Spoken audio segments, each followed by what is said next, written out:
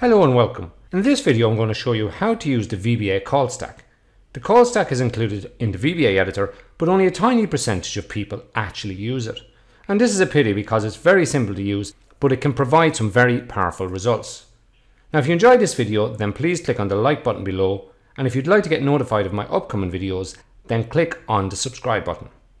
So let's get started by looking at what is the call stack.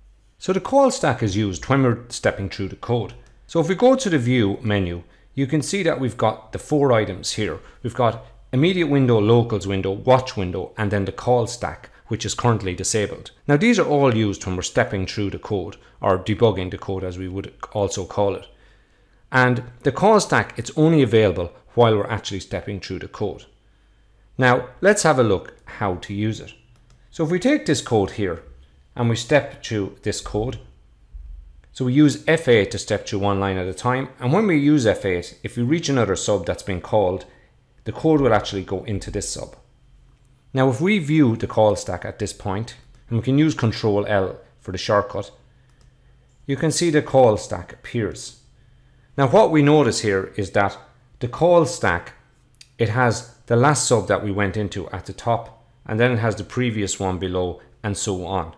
So that's the reason it's called a stack. So let's have a look at an example of the way that a stack works. So the way the call stack works basically mirrors a real world stack. So imagine that we've got a stack of plates. So every time we add a plate to the stack, the plate gets added on top. And then every time we want to take a plate, we basically take the plate from the top.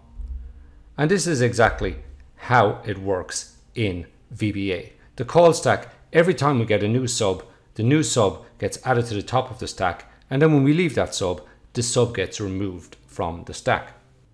So now that we know how the stack works, let's have a look at a stepping through code and seeing how things get added to the call stack. So let's look at a more clear example that I have already here. So here we're in a module. The module is called Module 2, and it's part of our project. So let's change the project name. So you can see over on the left hand side, our project is called VBA Project. And normally most people don't change this, but we can change the project name by going to Tools, and we go to VBA Project Properties. And we can change this to anything we like. So I'm going to just call it My Stack Project. And we click OK, and you can see that it appears over on the left. Now let's step through the code. We step into the first item.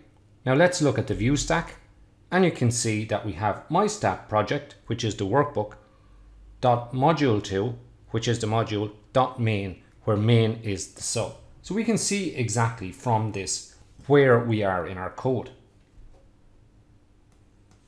So let's step into the Create Report All, and now you can see on the call stack that it has Create Report All on top. So remember, it's put on top of the stack. And you can see that we have My Stack Project, Module 2, and Create Report All. So we can see exactly where the code is here.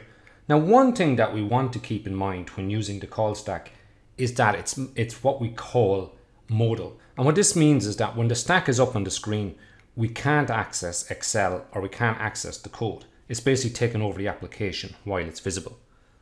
So this is one kind of disadvantage of the call stack, but generally speaking, when we use it, we can easily bring it up just using Ctrl L, and we can easily close it. Now let's step again into our third sub, and when we look at the call stack at this point, you can see that we've got Display Worksheet at the top. Now as I said, you can ignore the non-basic code. This is code that VBA does, and it's not really useful to have it here because we can't access it and it doesn't matter really. Now one thing that we can do with the call stack is we can pick one of the subs where we are and see exactly where we were called from. So what I mean by this is we want to see where Display Worksheet was called. So we go to the one below it, Create Report All, and we double click. And you can see that we've got a green triangle on the left hand side, and this is showing us the line where we called the current sub. Now if we bring up the call stack again, and we go up to the top again, let's go to main, you can see that it puts the green line beside there. so we can see exactly where it was called from. So this is a very useful point of using the call stack, because it allows us to see where exactly the sub was called from. And we can go there directly by just double clicking on it, as I said. So this is very, very useful in debugging. So one thing that is very important to understand is when the call stack is available. So the call stack is available whenever you're paused in the code. So there's really three scenarios where this happens. So the first one we've looked at is where we step through the code from scratch and we press F8, and this allows us to step through the code. But in reality, if we're dealing with a lot of code, what we would do is we'd put a breakpoint somewhere like this. We click in the left or press F9, and then we'd run our code until it stops here. Because if we have a big application, we don't want to step through every line of code until we get to the important line. So we press F5, the code pauses here, and because we're paused in the code, we can do Ctrl L and we can see our call stack. So that's the second way we're in the code, and the second way that we can see the call stack. Now, the other way of pausing in the code happens when an error occurs. So let's imagine an error occurs here. We'll say, let's just call an error. So I'm just going to call error 13. So this is just a simple function that creates an error. So error 13. And now when I run the code, it will give me the type mismatch error. Now at this point, VBA offers you the option, do you want to end or debug? And if we click on debug, it will pause on the line with the error. And then again, we're paused in the code so we can look at the view stack. And we can see exactly, we got an error here, which one of our subs called it and the current position that we're in. So let's have a look at one more example just to make sure that you're clear on the advantages of using the call stack. So imagine we have a sub send email, and sometimes there's problems in the sub. So what we can do is put a breakpoint in the sub and we can run the code.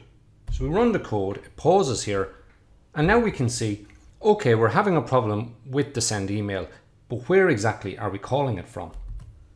So we bring up the call stack and then we double click the one that calls it, which is test, and it goes to this line. So you can see this is the one with the problem.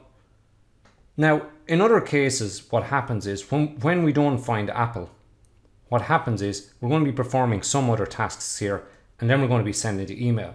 So the behavior is very, very different. So it's very important to know which sub called our current sub, because in reality, if we're using a big application, then send email could be called from many different places. So it's very important to know where it was called from and the preceding steps that happened before it was called.